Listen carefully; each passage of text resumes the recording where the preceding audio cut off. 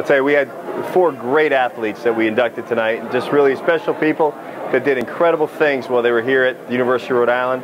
And it's a tribute to them, and to see so many people that turned out to support them and help us recognize their tremendous accomplishments. It was a great evening tonight. Who would ever think that someone like me would get into the Hall of Fame? I'm probably here because I'm coaching, not for playing, even though I played and I enjoyed it. I know why I'm in the Hall of Fame, because of the coaching probably. We had a great run. 10 times we won the Atlantic 10 championship. And it's probably because we did a great job recruiting the 3rd, 4th, and 5th year. And it was just a great opportunity. I love it. Like 2 of my sons went to URI. My sister went to URI.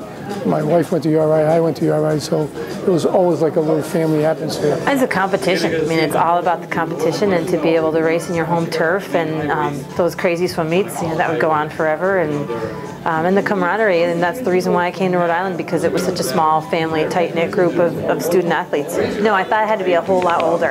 I didn't. I didn't think.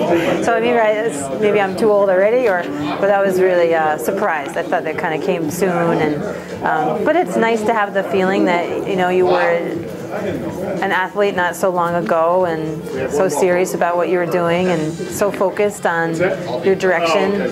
So that part has been nice and refreshing. Yeah, it means a lot to us. It wasn't just me. It was Catino, Preston, Josh King, Antonio Reynolds-Dean, Luther Clay. We all came in every day, worked hard, and we wanted to be known as great players and known nationally. And I was wanted, coming in with Coach Skinner, Coach Cohen, and Coach O'Shea recruiting me.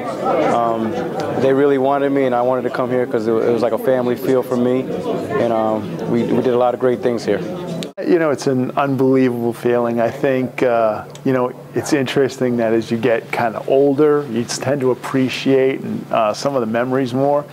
I think at the time, as you're going through the process of, school and athletics and competing, you don't have a chance to really appreciate it as much as you're in the moment.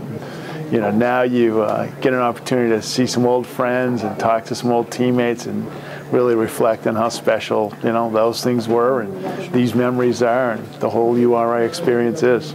Ed, Julia, Bob, and Tyson, on behalf of the University of Rhode Island Athletic Department, we'd like to congratulate you for your wonderful accomplishments and welcome into the University of Rhode Island Athletic Hall of Fame.